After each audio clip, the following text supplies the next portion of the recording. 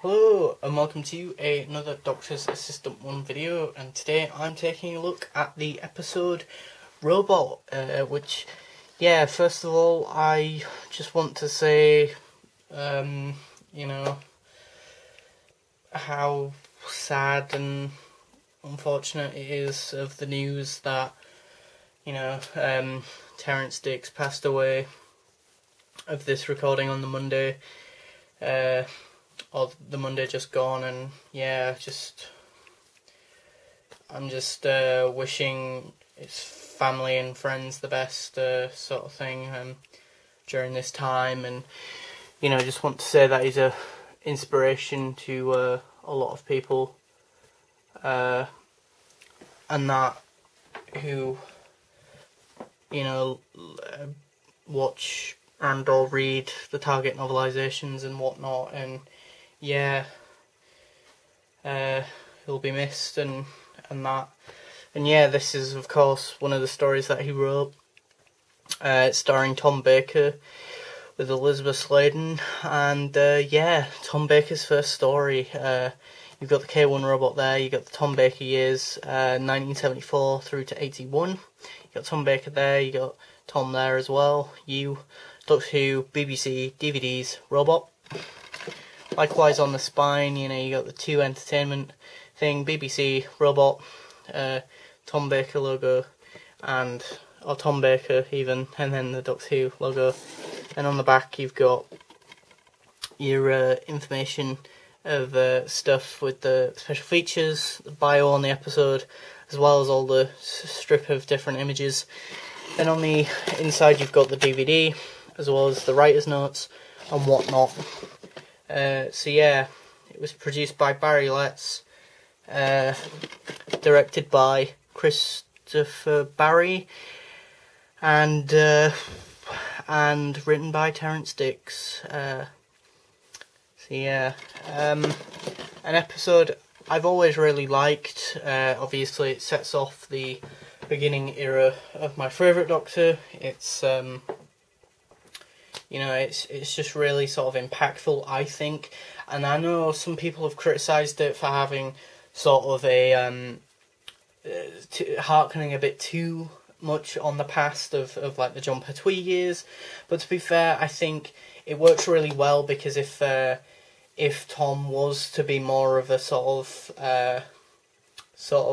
shyer, more sort of for lack of a better term, shyer, that's the only other way I can put it, sort of less bombastic, larger than life character, that then, like say Peter Davison or some of the other Doctors, then you'd still have, the familiarity of the setting isn't a limitation. If anything, it's a strength to this story, I think, in so much as it allows whoever the actor is, they would have got for the part to really sort of pop, regardless of, as I say, if they were someone who was, as I say, a contrast to Tom Baker. Fortunately, Tom Baker was just a larger-than-life, entity and an icon, or would be later become an icon anyway, with the Doctor, and it's difficult to believe, as said in the writer's notes, that there was ever a time that he was not synonymous with Doctor Who. So,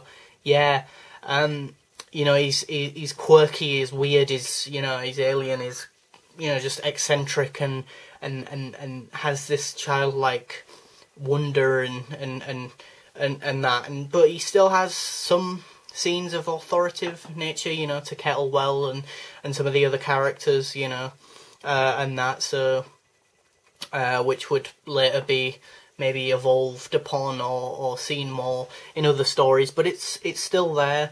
The design of the K1 Robot is phenomenal, really. On the budget, it's a really good design. It looks and moves fairly well. I mean, there is that one scene where he kind of has a bit of a wobble, the actor, in the inside of the thing, and that, and just really bugging me, the glare on that. But and I like the scene with the sort of costume changes and that. Some people might not, but I like that it teeters on the line of being a bit too pantomime maybe, but it still works, and I like how they have like the Doctor Who theme underscored when he finally does get his proper costume, and that I love the whole scene of like, you know, the physiognomy, it's a bit different and all that, you know.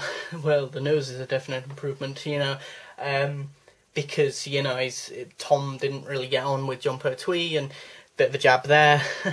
Elizabeth Sladen's really good in this story, and that I have noticed though in this rewatch, the umpteenth time, billionth time of rewatching this episode, it is a bit odd that Harry Sullivan and Sarah Jane Smith are the two main companions of the Fourth Doctor, at least for that first season, and yet in this episode they are not really seen together, all three of them, you know, or as I say, just like Harry and then the Doctor, or Harry or Sarah and the Doctor, you know. They have altercations, or interactions even, but not often, and that, which is a bit odd. Or they're sprinkled out. I'd say the main two people who have the most sort of time spent together, probably the Doctor and the Brigadier, which is interesting because then obviously later on, Brigadier and Unit and all that kind of get phased out. But yeah, I really like the fact that Unit's in this story. Their inclusion's really good. They have a lot to do and, you know, shoot the big robot quite a bit. And I like the fact that, as I say, that's sort of used as a springboard to, you know, sort of say one last hurrah to, you know, what would have been a lot of people's favourite era growing up pre the Tom Baker era, you know. And it allows some familiar faces like Sarah and the Brigadier, as I say, to come to terms with this new Doctor, as well as the audience, and the audience have a familiar faces because the main characters change. So I think it's an ingenious part on the people behind the scenes to have, pardon me, familiar people. I oddly really like the music in this, and I don't know, on the back of the DVD case it doesn't say who did the music, which is a shame, but because again, for once, I'm going to mention it, and I really like it. It's you know, incidental, funny, and it just adds to the scenes really, and it's not too over the top or unbearable for my ears personally, which is a nice change of pace. Professor Kettlewell, the actor who plays him, is really sort of, you know, well-rounded and or just really cool, sort of mad scientist and that, and you know, there are some stuff that happens with his character that's pretty cool and interesting and that. I think the story, overall this story sort of falters towards the end. The more it goes on, the less effective and less good it gets, I guess. It tapers off towards the end, towards the latter end, and yeah, it is a bit annoying because, as I say, the first sort of 2 or 3 parts are really strong. It's part 4 that really sort of, as I say, sort of falls a little bit, and that is probably the weakest of the 4 parts. But and that Sergeant Benton's in this story as well, another character from the sort of Unit family as well. You know, it's interesting having this female baddie and or bad guy, bad character in that.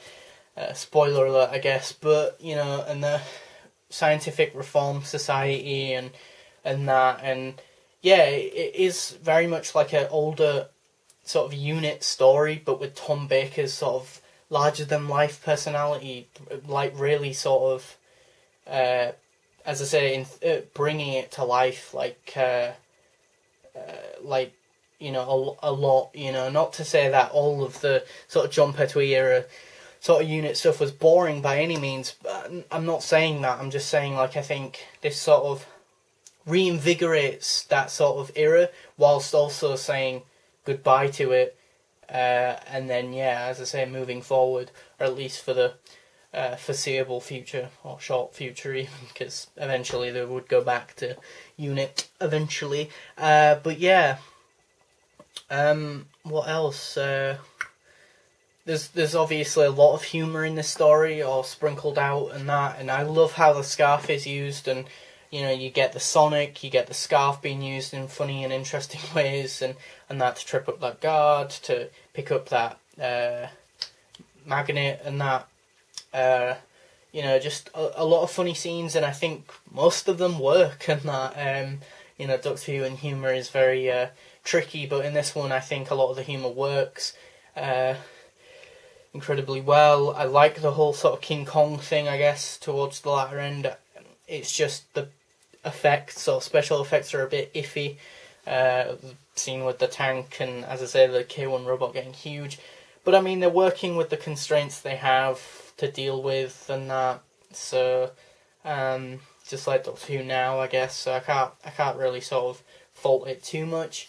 Overall, I'd give Robot a 9 out of 10. I think it's a really strong story. I think it's such a good sort of well-rounded sort of first story for any Doctor, really. I mean, you know, and I think with the likes of, say, maybe Deep Breath, they tried to do a very similar thing in the new series, where I think that's why they had Jenny, Vastra and Strax to sort of, you know, sort of ease people into the Capaldi era and that. And yeah, so it clearly worked well enough in the old show with this story to do it again. And yeah, I'm not that surprised really, and that you would sort of do that again. And there are a lot of themes about science and that, and technology and stuff, and the sort of, you know, the sort of political stuff that's, you know, sort of happening now, which is quite interesting and mad to think, you know, of something that was written, you know, 40 something odd years ago. But yeah, I'd give Robot a 9 out of 10. It's easily one of the best starts to a Doctor's era, I think, in my personal opinion. So yeah, 9 out of 10. Thanks for watching. Comment, rate and subscribe.